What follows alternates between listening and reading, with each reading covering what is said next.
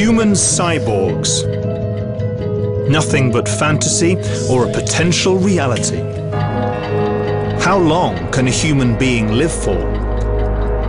For thousands of years, people sought to find an elixir of eternal life to halt nature's ticking clock. The subject has returned to the stage once more in the 21st century. This time, scientific laboratories are joining the hunt. But instead of seeking a fountain of youth, they are focusing on the power of technology to achieve immortality.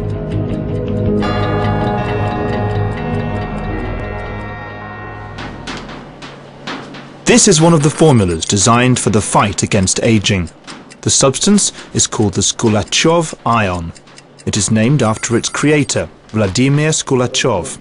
He heads the Department of Genetic Engineering at Moscow State University. We first suggested this idea in 1972, but it was not until 2005 that we put the whole formula of age fighting on paper.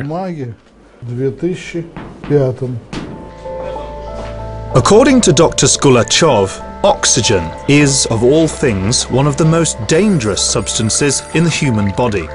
He says that when cells become oversaturated with active forms of oxygen, they become oxidized, and this leads to an early death. The body produces poisons. One of the most malicious poisons is generated at the heart of each cell, in the mitochondria. On the one hand, they supply the body with energy. On the other, they gradually kill us.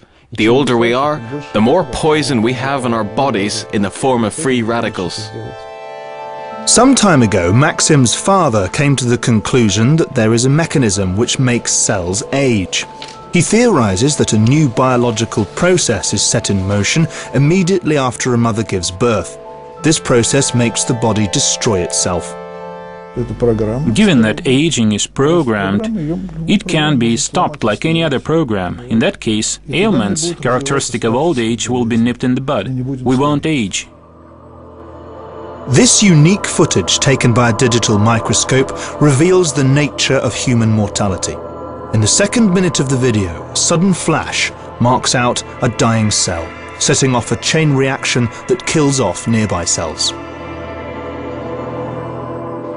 A death signal is received by neighboring cells in this experiment. They realize that the cell died only a moment ago. Its death was not accidental, rather it was the result of a process. The signal went right across this tiny island of cells. It's really quite an unusual sight. Dying of old age was uncommon in ancient times. People would usually fall victim to wild beasts or their enemies.